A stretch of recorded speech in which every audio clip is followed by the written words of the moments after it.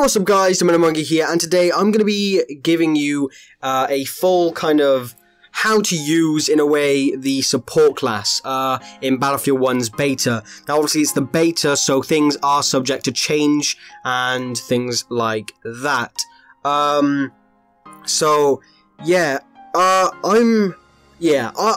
playstyle is support. If you've played Battlefield, any Battlefield game, you know that there's different classes. So there's, in Battlefield 1, there is Assault, Medic, Support, and Scout. Now, Assault is essentially the anti-vehicle class, as well as a close quarters type of class. It is very, very good, and I really like that class, but it's not always my playstyle. The Medic class, now I've played with the Mondragon. It's, the Mondragon, I think it's the Mondragon, it's just like the sniper variant kind of thing. The Mondragon Sharpshooter, that's it. Now I play with that. I not completely retract my statement about how the Medic classes are underpowered, but how all the guns are completely useless, because to be honest, they are not. The Mondragon Sharpshooter is completely amazing. It's not OP, but it's really good. So I'll give it that. Then you have the support. Now that's what I'm getting on today. So I'll tell you about that in a minute. And then you have the Scout. I'm good at Scout. I'm alright at Scout. In this game, it seems really easy to get headshots. Like, really simple. The Scout actually might be pretty OP. I mean, on the map we've been given, it's pretty OP because there's a lot of open place and there's a lot of ways a sniper can kill you from that distance. So, yeah, let's get into the support class then. This is my type of role when I'm running with my squad. We all have different play styles, so we all go our preferred roles. Now, most of the time we do have double ups, but that's pretty much fine because we use different weapons, because we do like different weapons. So different gadgets and things like that. So obviously we do have somewhat of a variant or variety of people in our sort of squad. Now, with me running support, I play with the MG15 Suppressive. It is an incredibly amazing gun. It comes with a bipod and a sort of a mid-range scope. I wouldn't call it long range, although it does look like one of the sniper scopes. And yeah, it's pretty good. Its tap fire is really good. I like to tap fire with it, but most of all, I like to go full auto at like medium range because it completely fucks up the enemy team. And if you're at a longer sort of mid-range, it will completely wipe out anybody. I've had some epic kill streaks with this gun, even in close quarters, so it's absolutely amazing. You'll see a bunch of that in the gameplay, because obviously I'm playing with support. That's another thing you should take in. In most of my videos, I'll probably be playing support, because support for me is my go-to class. I actually love playing support. I like to hang back a bit, suppressive fire, on people. I like to give ammo to my fellow teammates and support the team that way. Obviously I do like to cap as well, but that's usually when I'm not playing support. I'm usually, if I am capping, I'm sort of at the back where the action isn't taking place, but I'm picking off people or suppressing people from a distance. So that's kind of my play role, or my play style. So yeah, the MG15 Suppressive, it has a rate of fire of 500, so that's RPM of 500. That is a really good RPM for an LMG, I think, especially in this game. Its RPM is pretty good. I think its muzzle velocity is 870 or 870 meters a second or whatever. Meters per second. See, I'm so clever, guys. You'll see this on the screen, so if I get something wrong, you'll be able to tell me. It's reload time with when all the bullets haven't been fired. So say you've got one bullet, it can be at least one bullet in the magazine left. Its reload time is -1 second. So yeah, that's pretty fucking fast.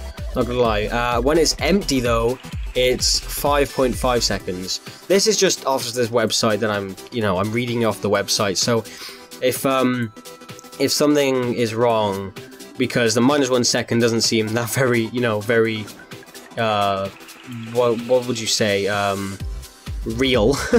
Its mag size is 100, obviously it's an LMG. It has a recoil decrease of 6.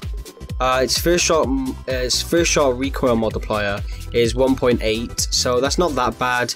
Its upwards recoil is 0.07, which is okay. It's okay. I find it really easy to use, to be honest.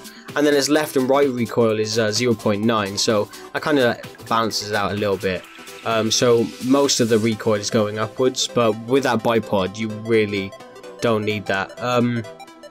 When you're aiming down sights and not moving, the bullets can fly off from the position. It's around about 0.24. But when you are moving, it's about 0.96. So it's not the best of accuracy, but whatever. It's kind of like a laser beam when you have the bipod, but if you don't have the bipod, then it's not exactly like a laser beam. It does shoot kind of everywhere, but I love using it, and I just find it amazing to use. So I'm pretty sure you guys would find the same if you like playing as support. It's hip fire when you're not moving. Standing at 0.83, crouching at 0.75, and prone it is 0.67.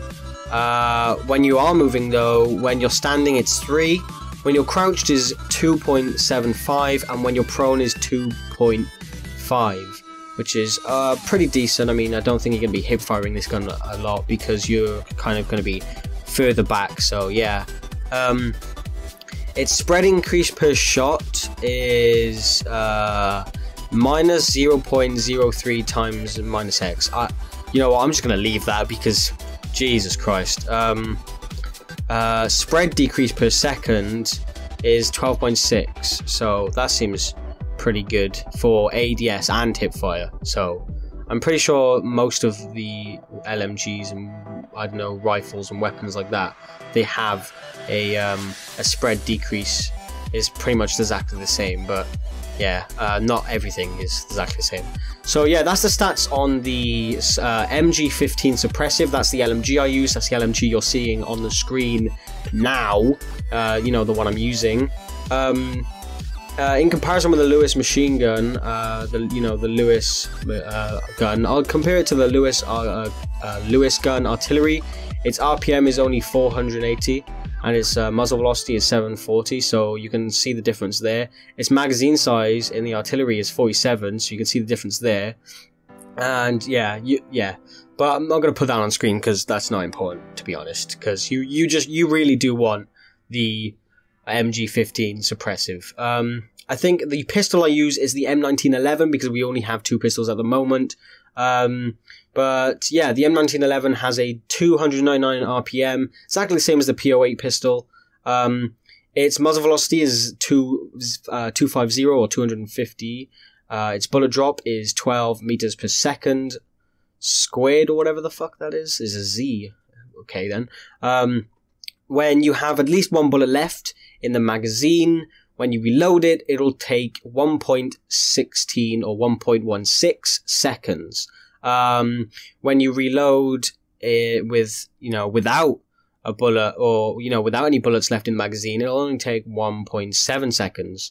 Obviously it's got 8 rounds in the magazine, whereas the P08 pistol has 9. Its reload time threshold is 0.8x, so whatever that is. I'm pretty sure that's all you really need to know about the M1911. I mean, it's a pistol, it's a sidearm, I don't really use it much. So yeah.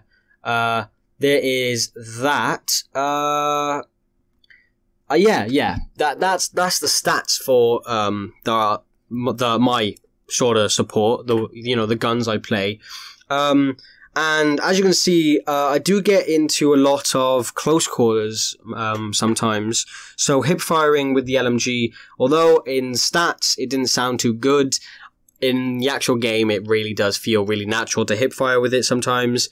And yeah, it just works.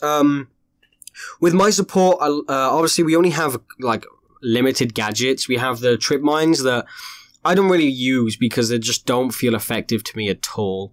I just don't see the point in these trip mines because, to be honest, I don't think I've seen that many people get killed from them, and I've never been killed from one. So I just don't get, I don't really see the point in them.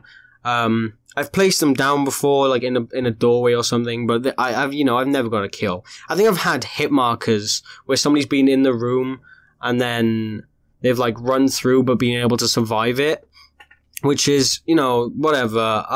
I just don't really see the point in I don't really see the practicality of these little sort of trip mine claymore replacements. But then we obviously have the ammo crate and the ammo pouch. Most people tend to go for the ammo crate, in Battlefield 4 at least. But in this one, I kind of like the ammo pouch. It resupplies everything, and all you have to do is throw it down, and it can resupply your grenades instantly. It's kind of OP. Whereas the ammo crate, it doesn't really do much for, with the ammo pouch, you can completely resupply assault's anti-tank grenades and anti-tank launcher and his normal grenade all at the same time, whereas and his guns, if his guns are low on ammo, he can get those, ammo for that as well.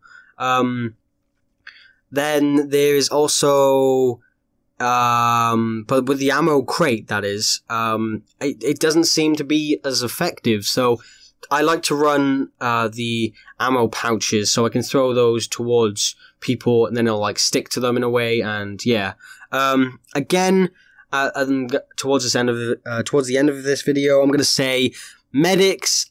I think the only thing now you need to change, because I've played with some guns and yes, okay, it's getting better for me. Playing as a medic, but the sort of, the medics can't really revive. I haven't been healed by a medic that's just on my team. I have on accident, he's put down a medic crate and I've walked past it, but I haven't been healed, actually with bandages. Bandages are better in this game as well. I think the smaller ones seem better and a bit OP in this game with support and medic. So yeah, I don't know.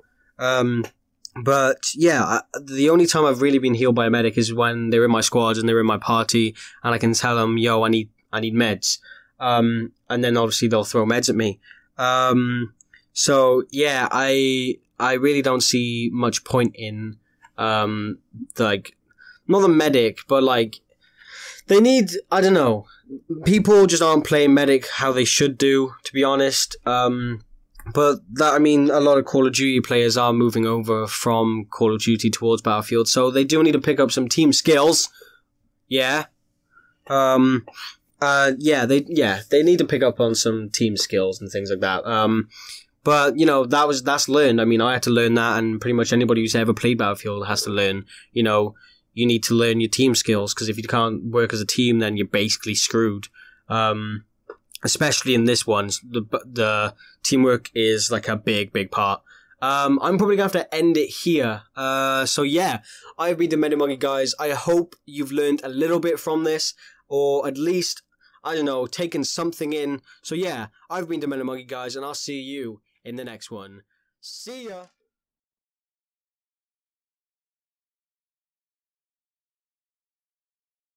Banana.